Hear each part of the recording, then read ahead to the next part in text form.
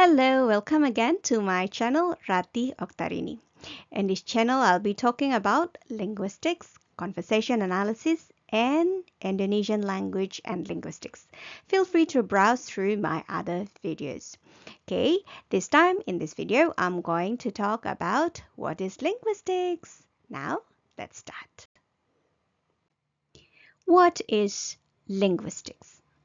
In a nutshell, linguistics is the scientific study of language.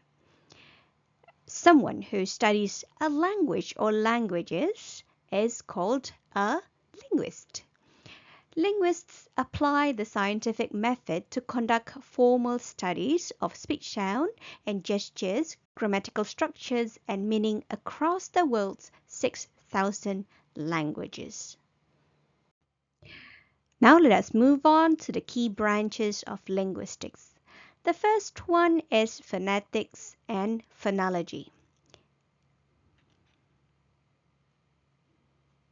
Phonetics is the study of production and perception of speech sounds, while phonology studies the more complex and abstract sound patterns and structures, for example, syllables, intonation, etc. Then, the next one is morphology. Morphology is the study of words, how they are formed, and their relationships to other words in the same language. Then we also have syntax. Syntax studies the structure and formation of sentences. The fourth notable key branch is semantics. Semantics focuses on the study of meaning, the meaning of words and sentences, as well as how context influence meaning. Then we also have pragmatics. Pragmatics cover language use in context and social and cultural aspects of communication. So those are the key branches of linguistics. There are still other branches such as historical linguistics, computational linguistics, psycholinguistics, and so on. The ones we have on the screen are just for a start. Now let's touch a bit about the historical development of linguistics. We can trace the history of linguistics for as long as the language itself. If you're talking about linguistics as the scientific study of language, or in the broadest term, the study of language itself. We can start from the lexical list from Mesopotamia from the 3rd to the 2nd millennia BCE to the formal study of Sanskrit 6th to 4th century BCE. Then fast forward to the 20th century, the study of language or linguistics became more formalized. And there were two notable linguistic theories or approaches. They are structuralism and transformational generative grammar. You can go to Britannica.com if you want to know more about history of linguistics, including the two 20th century theories that I've just mentioned, as well as some of the big names such as Wolff, Bloomfield, and Noam Chomsky.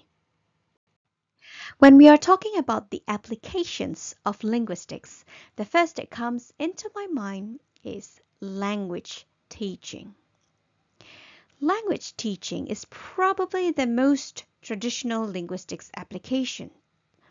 We are talking here, for example, this area of linguistics provide or studies acquisition theories, which then provide important insights for language educators. Then, another applications of linguistics is computational linguistics. Here we are talking about, for example, the role of linguistics in natural language processing or NLP, which is a branch of AI or artificial intelligence that enables computers to comprehend, generate, and manipulate language, human language. Yeah. Then there's also machine translation. Nowadays, NLP and machine translation have become ubiquitous in our everyday lives. So this field becomes more and more important. Then another notable application is forensic linguistics, where language is analyzed in legal contexts for legal purposes, for example, as evidence in crime investigations. Then there are also translating from one language to another, as well as interpreting. Then language planning and policy. The next one will be bilingualism and multilingualism, which have considerable overlap with language teaching and language planning and policy. Then there's also language documentation, language assessment, and so on. Alright, before I end this very short video on linguistics, let me recap today's content. First, linguistics is the scientific study of language, from its constituents, the smallest such as units of sound, to the largest such as clauses and sentences, to meanings and how language or languages are in use. It is not an understatement to say that language is present in every part of our lives, from verbal to gesture, from our interaction with ourselves, another, or other human beings to machines. Hence, there are also diverse areas of linguistics where each is dedicated to studying specific aspect of language. Alright, that's all for today. See you again in my next video. Goodbye.